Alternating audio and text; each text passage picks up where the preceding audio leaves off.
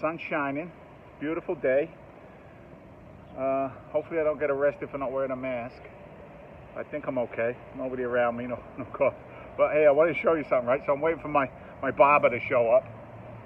Take care of my beautiful golden locks, which ain't golden anymore. And look what they did. Right, they raised the price. The price went up. So inflation, I was thinking about it. I know it's kind of a leap, but you know, retirement is going to be a challenge for millions of Americans. Middle class, upper class, working class, it doesn't matter. They're all going to face some really serious problems. And my question is this: at what point do you bring in a professional?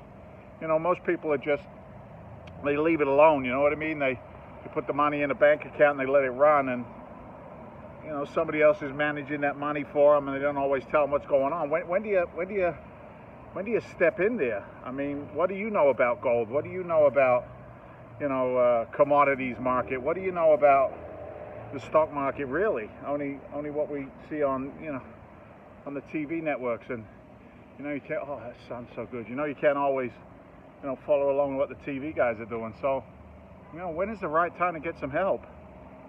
I think it's now, right? Now is the right time to get some help.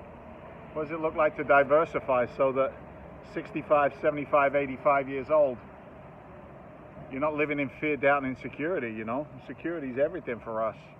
And not only that, what about generational stuff? When do you bring in the professionals to help you with generational? You know, if you've got an opinion on that, I'd like to hear it. It's always, you know, a little bit of R&D, if you will, a little research and development. But throw some comments in there. Let me know what's going on. I brought professionals into my business 12, 13 years ago, right when I decided that I wasn't going to let, you know, a government pension be my only game plan, which it ended up not being. When I decided that 401ks weren't going to be my retirement plan, if you will, trading all that time for money, and just to have somebody else chew it up with fees wasn't what I was interested in doing. So I don't know, man. Look, I'm not crapping on anybody else. It is what it is. Some will, some won't. You know, it's the life in which we live. But ask some questions, for God's sakes, please. Ask some questions. Share some comments. Like start stepping outside of the norm, if you will, just to explore.